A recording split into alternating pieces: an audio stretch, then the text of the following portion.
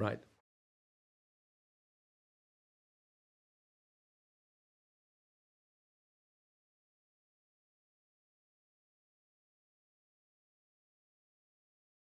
My name is Frank Furedi, the author of Democracy Under Siege, Don't Let Them Lock It Down.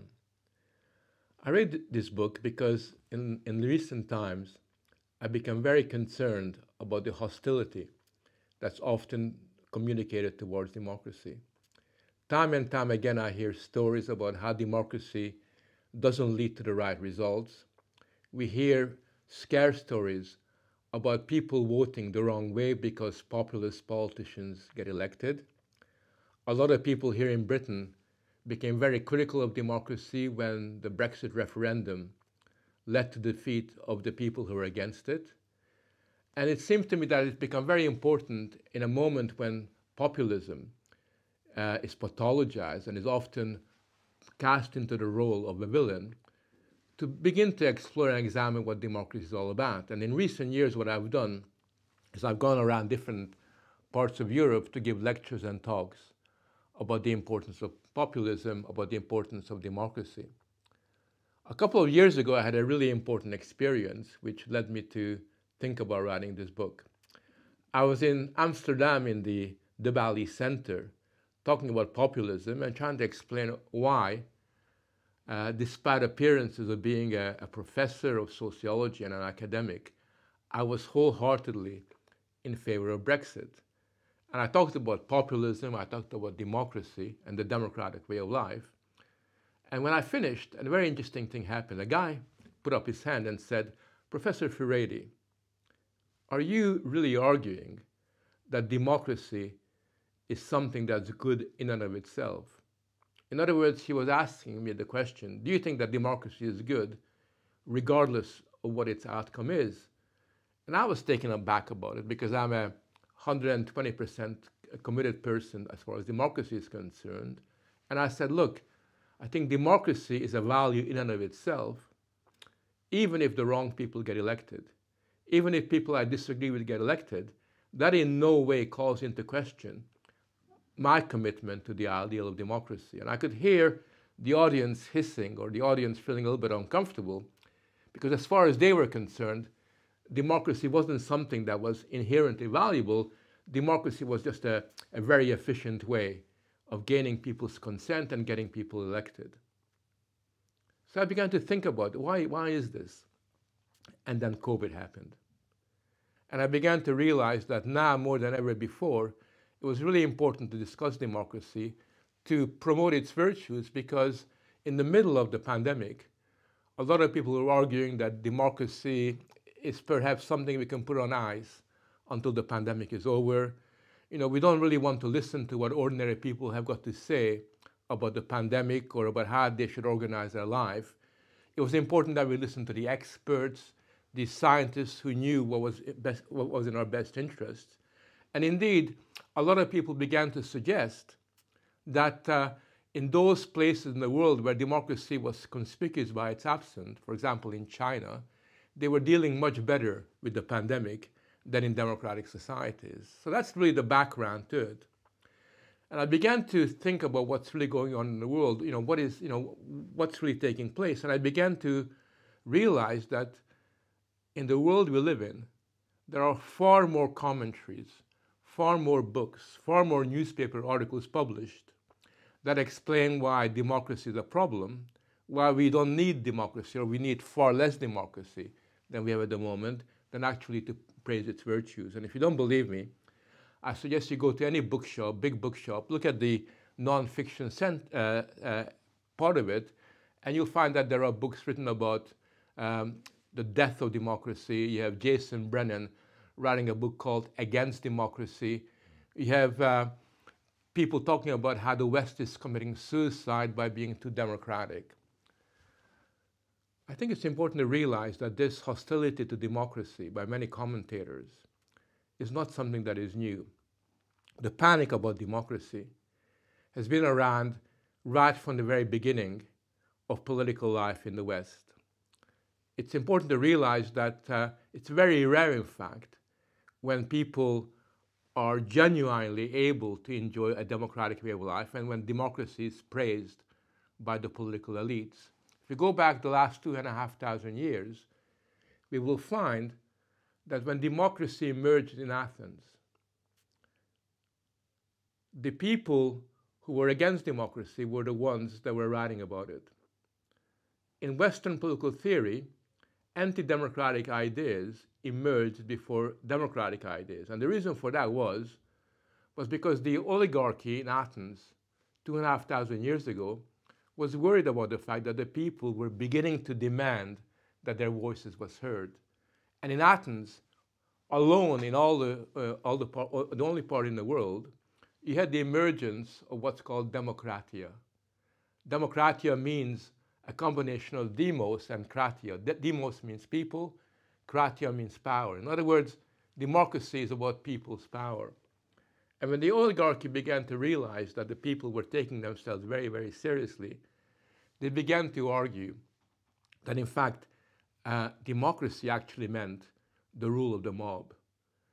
The most important contribution on this subject was written by Plato, the Greek philosopher, who in his book, The Republic, and in other commentaries, basically argued that we must avoid having democracy because it would basically mean the tyranny of the majority against the well-being of the chosen few.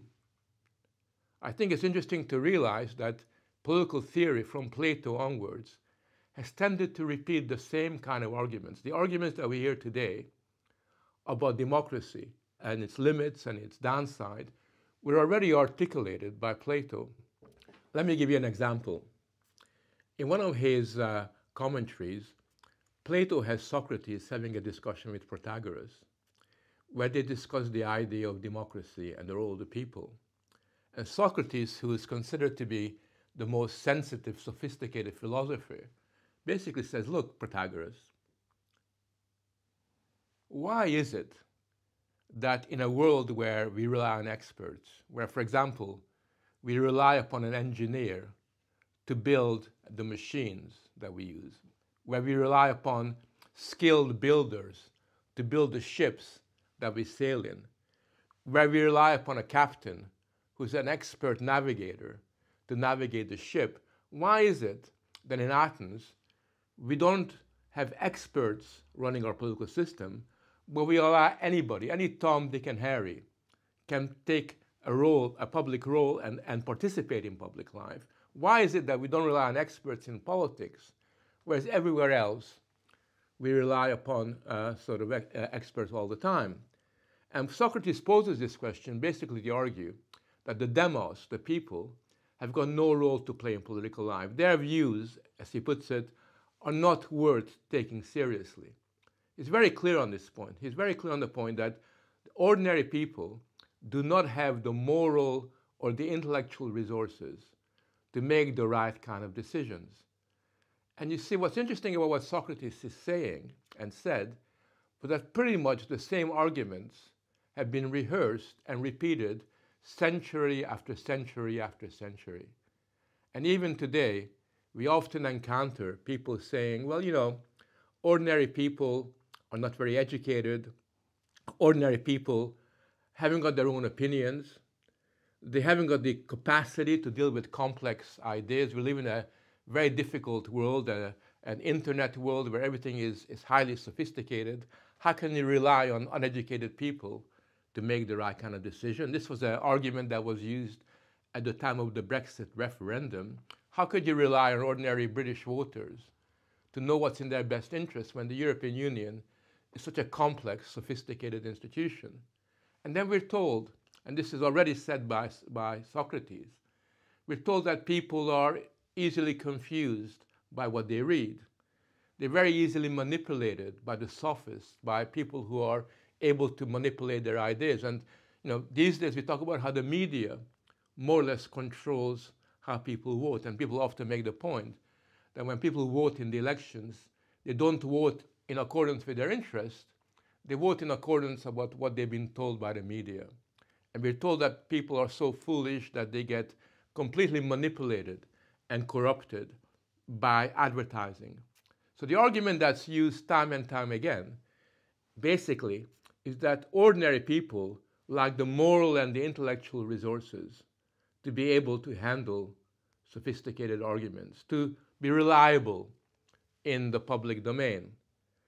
Now, this argument has been around for over 2,500 years, and there's only been very, very rare instances when it's been challenged. Athens, 5th century BC, was one of them. And I always tell my friends to read Pericles' funeral oration, where for the first time we have a speech made a very, very long time ago, where he basically says, in Athens, unlike anywhere else, we don't judge people by whether they're rich or not, whether they're from a noble caste or an ordinary caste.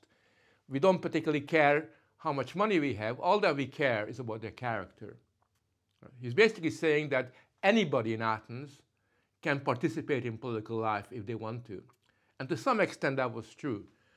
Obviously there were limits in Athens because in those days you had to be a man, you had to be over a certain age, and you had to own property to participate.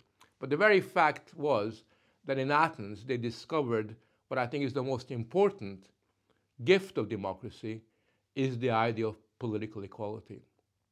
As long as we have political equality, as long as all of us are equal before the law, then despite the fact that some of us are more advantaged than others, we still have the potential to influence our future. We don't have to defer to fate, because as political equals, we're able to, at least potentially, determine our future. And at the time, that was very, very rare. And you then go on century after century, and you'll find that for the next 1,000 years, next 1,500 years, 2,000 years, there's virtually no evidence that democracy is taken seriously anywhere in the world. In fact, the philosopher Hannah Arendt very well uses the term the miracle of freedom's rare appearance. And when Arendt talks about the miracle of freedom's rare appearance, what she means is that it's very, very rare when people and society take freedom sufficiently seriously to have a proper democracy. Probably the first modern or near-modern example we have is the English Civil War. And I think the English Civil War in the 17th century was an important occasion where the people in England, the levelers in particular, were arguing for the right to be taken seriously. They were arguing that basically we had the capacity to reason just as much as the noblemen. And when you read someone like Thomas Rainsborough, he is basically arguing for the right to consent. He's basically saying that nobody has the right to rule over us. Governments do not have the right to make laws unless we've consented to their role, unless we've consented to their capacity to make these laws for us. And that was really quite important. I mean, John Milton, the poet, is just wonderful in the way he's writing about his trust in the capacity of people to reason and to make choices. I mean, even today, 400 years later, so many philosophers argue against the idea that people can be trusted to reason. It's so nice that already at that point, Milton is raising this as his view of the world, as his orientation to the world. In a sense, after the English Civil War, democracy goes into hibernation. We have a few attempts at creating democracy. We have the French Revolution in the 18th century, a very important occasion which for a while is able to take democracy seriously. It says that people have the capacity to rule, and we're making a revolution in the name of the people. You have the American Revolution also occurring a little bit before that, which is also beginning to experiment with democracy, although the elites in America, the founding fathers, are a little bit hesitant about allowing democracy to prevail, and therefore they're trying to put limits on it. And of course, we have the 19th century where in America, the populist movement, in the 19th century, the Jacksonian populist movement, led by Andrew Jackson, is demanding that the franchise should be extended so that more and more people should have the right to vote. So we have a very kind of a gradual evolution of democracy. and its practice. But the thing that I think is important for you to realize is that while this is going on, there are very few intellectuals, very few philosophers, political theorists who are wholeheartedly advocating democracy. Even such great philosophers as Spinoza or Immanuel Kant, who were leading lights in the Enlightenment and very important in their own right, they were a little bit scared of the people. I think the unfortunate thing was that very few philosophers, very few people with great innovative ideas were able to trust ordinary people and their capacity to take responsibility for the welfare of their society. And what you have gradually is a situation where from the 19th century onwards, you have democracy expanding mainly because the elites realize that unless they have the consent of the people, it's very difficult to govern a modern society. And they realize that if you're going to have consent, you need to allow people to vote, at least some people to vote. So you have the expansion of the franchise. But nevertheless, while they give more people the right to consent and they give more people the right to vote, there are very real limits that are being placed on democracy itself. And what we find is that it's not until 1945, after the Second World War, that people become, at least rhetorically, committed to democracy. The reason why in 1945 everybody becomes a Democrat is because of the negative example of the Nazi experience. People react with horror to the Holocaust, they react with horror to fascism, and they began to realize that at the end of the day, what they need is the opposite to the Nazis and the fascists, and that is democracy. From 1945 onwards, we move into the world where even people who are viscerally hostile to democracy feel obliged to call themselves Democrats. So, for example, imagine this, the government in North Korea, which is totally authoritarian and dictatorial, calls North Korea the Democratic Republic of North Korea. Nobody says they're against democracy, at least not outwardly. But nevertheless, what happens is that in practice, there are very real attempts to limit democracy, to insulate, at least insulate the institutions of government from the direct pressure of the people. And from 45 onwards, what we have is what I would call an insulated form of democracy, where democracy becomes increasingly one that is led by experts. So you have a situation in Britain and in France, America, where the experts are given a disproportionate role in determining our future, where the courts, the judiciary, often make political decisions instead of parliament. And what we have alongside of it is a situation where, despite the fact that rhetorically we're all in favor of democracy, democracy itself is very rarely celebrated. One of the things that really makes me sad is that in the 21st century, you find very few attempts to educate young people in the value of genuine citizenship. Very few attempts to celebrate democracy itself as a particular way of life. And I think what we have is a situation where instead of seeing democracy as the most important value of all that we should love, democracy is often presented as a kind of procedure, as a kind of institution through which we elect people. In other words, once we see democracy merely as a system of voting, once we see democracy merely as a way of electing people, a kind of process, then there is very little to love about it. People are not going to fall in love with a form of election. Why would anybody with any hint of idealism get inspired by the fact that they can go and vote every 4 or 5 years? I think as a result of that, democracy is very easily criticized and very easily negated by those people who don't like the outcome of democracy. And what I try to do in my book is very simply to celebrate democracy and basically put forward a proposition that democracy is not a piece of paper. Democracy is not simply a form of electing people. It's not a procedure. Democracy is a way of life. And what I argue in the book, and I think what's important for me, is that for democracy to really mean something, we have to live democracy. We have to live democracy. We have to make it come alive. And the way we essentially make it come alive is by gaining our voice, by understanding that me and you and everybody else are politically equal. It doesn't matter what our background is. It doesn't matter what our identity is. It doesn't matter where our parents come from. We are, at the end of the day, politically equal. And because of that, our voices ought to be equal as well.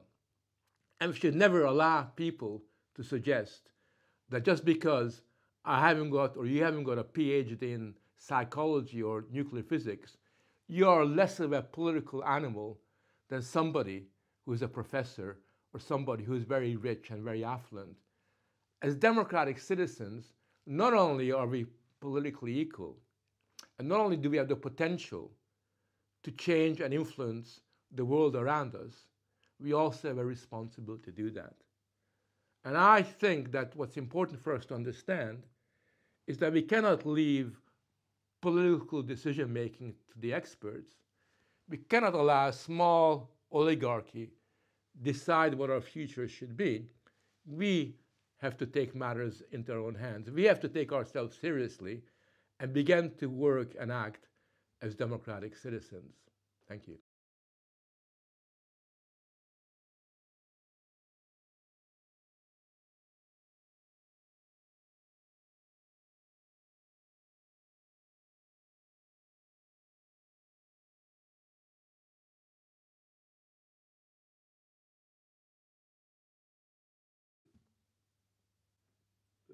How long was that?